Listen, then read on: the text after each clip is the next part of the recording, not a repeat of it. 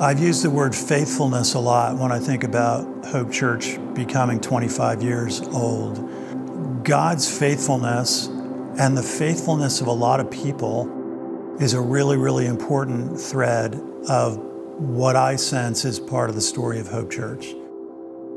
Look what God has done. Look at the people He has brought. And we have our problems and we have our challenges. But in the bigger picture, behold, God has done good things. When we started Hope Church, what we dreamed about was creating a really vital, healthy church that could meet people where they are and help introduce them to Christ.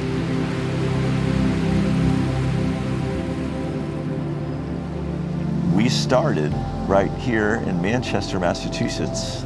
Some of the locals call it Manchester by the Sea because we're right looking at the harbor over here at this coffee shop. It was late spring of '97, and we had been having all these conversations about should we really try to start a church. And I just remember saying, you know what we need to do? We need to set apart a day, and we need to talk about anything and everything that we need to talk about.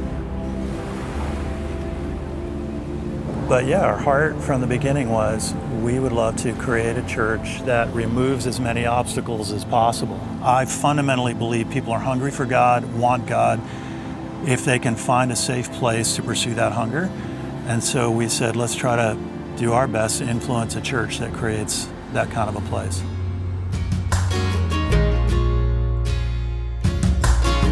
And then we're like, yeah, but you know what? There's still more to talk about. And we said, let's go over to the clam box. I think they're using like non-fat oil though now, David. I can tell the difference from 25 years ago. You think so? It was probably motor oil in 1997, and now it's peanut oil.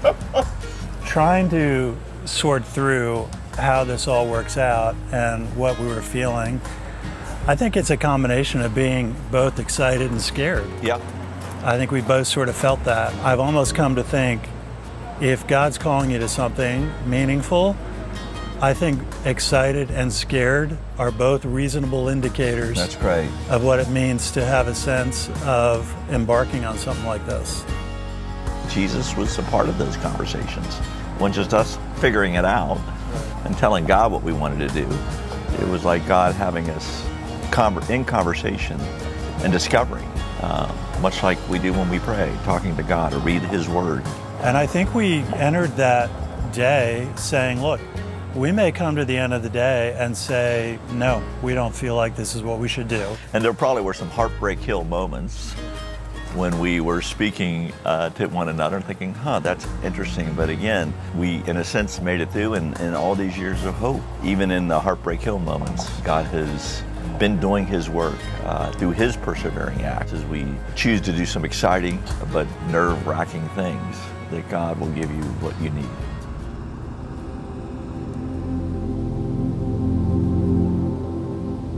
And then I think we said, let's go up to the chapel at Gordon Conwell and let's pray together and let's try to just lay this in the Lord's presence. And we had a real sense of peace about it. Yes. I don't know that we had a sense that God said, absolutely, yes, go for it. We did have a lot of endorsing positives along the way. Like we could have said, okay, check, check, check, all these things are working out.